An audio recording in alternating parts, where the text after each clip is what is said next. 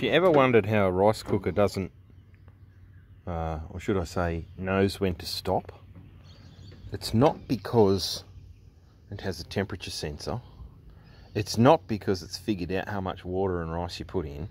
It's as simple as a magnet that loses its magnetism at a certain temperature.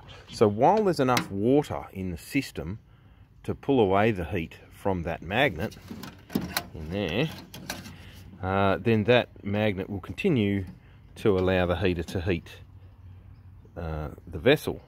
And as soon as there's no water, the Curie point of the magnet gets exceeded, it lets go, the switch turns off, and your rice is done.